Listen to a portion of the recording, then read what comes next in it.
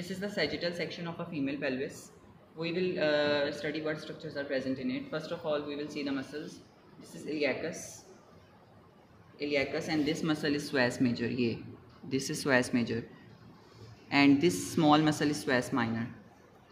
Anteriorly, this is the psoas minor, psoas major, and iliacus. And these are the lumbar vertebra, and these are the blood vessels. This is the abdominal aorta. Abdominal aorta is bifurcating at the level of pelvic brim into the external iliac. This is external iliac artery, and this is internal iliac artery. This is the internal iliac.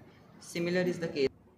Common iliac is bifurcating into an external iliac and internal iliac, and this is the vein, common iliac vein. Common iliac vein is bifurcating into internal iliac vein and external iliac vein.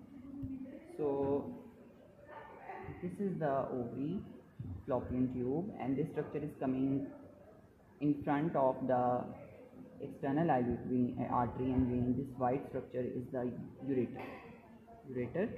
And now the organs. First of all, anteriorly we can notice that this is the bladder, urinary bladder. This is the superior surface. This is the neck of the bladder. This is the base of the bladder, and here it is continuing as a urethra.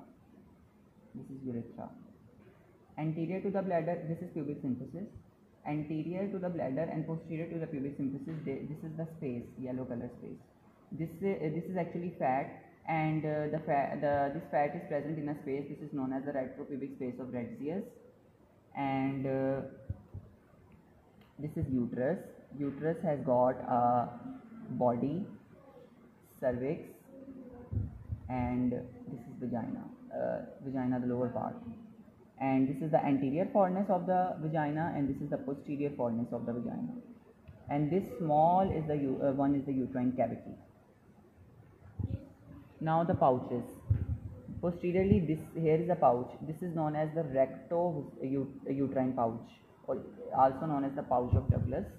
And anteriorly, between the urinary bladder and the uterus, there is also a pouch. This pouch is known as the rectovesical pouch.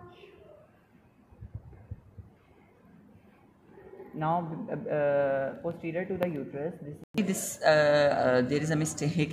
This pouch is known as the utrovesical pouch, vesico-uterine pouch. I confused it with male. That was actually here is a rectovesical pouch, but in female, this anterior pouch is the vesico-uterine pouch. Now coming back to the other organs, this is rectum, and this is anal canal. You can appreciate the curves of the rectum here. This is the sacral curve, and here there is the anal curve at the junction of the recto-anal junction. This is the anorectal or recto-anal junction. Here there is another curve forming here. This is known as the anal curve, and this is the sacral curve. These are the curves of rectum. This is the anal canal, and this is anus. Now posteriorly, there is also a mass of fat here. This posterior to the rectum. This fat is contributing to the is actually forming the ischiorectal space or ischiorectal fossa, and this is forming the ischioanal fossa. Ischiorectal fossa, and down to the ischiorectal fossa, it is called the ischioanal fossa. This bone, this small bone here, is the coccyx. This is coccyx, and these are the sacral vertebrae, and these are the lumbar. So this small bone is coccyx.